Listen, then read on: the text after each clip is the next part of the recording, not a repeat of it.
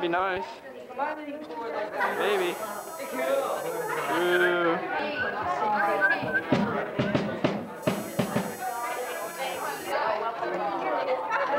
Go! I can't wait to get in. Don't trip over the cord.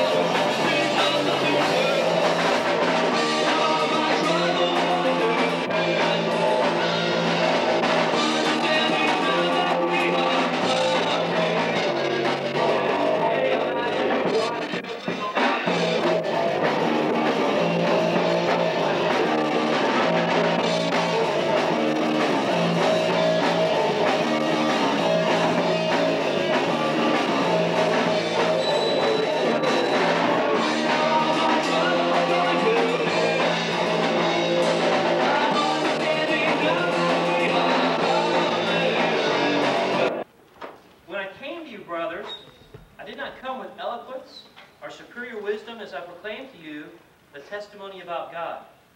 For I resolved to know nothing while I was with you except Jesus Christ and Him crucified.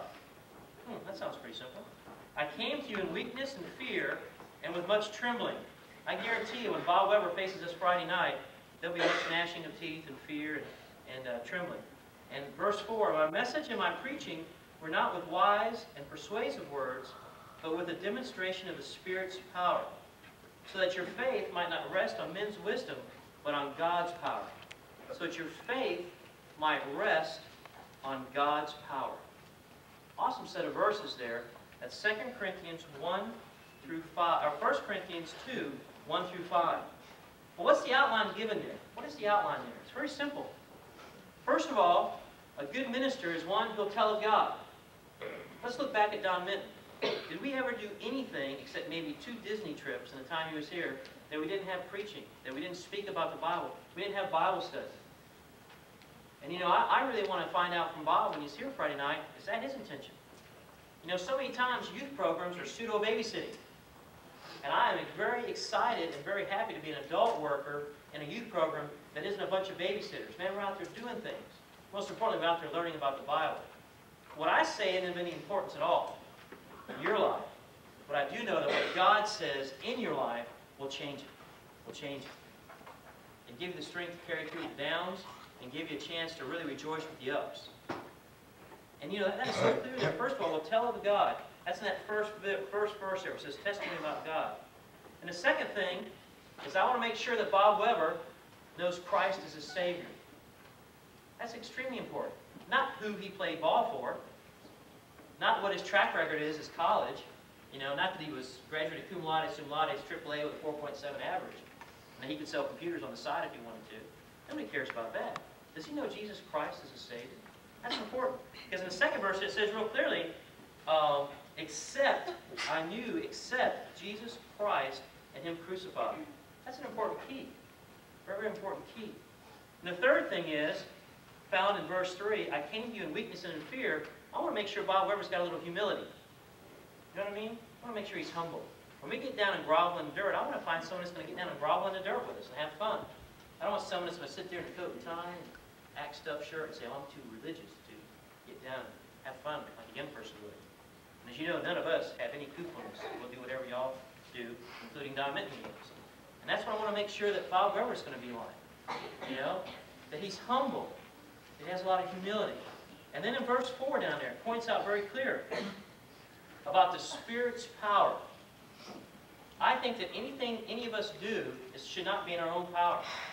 That's one of the reasons why I get so fired up sometimes when y'all get ready to speak a testimony or something, and for the first 3 to 4 minutes of a 5-minute testimony, you apologize if you were just told 5 minutes ago and you're not prepared.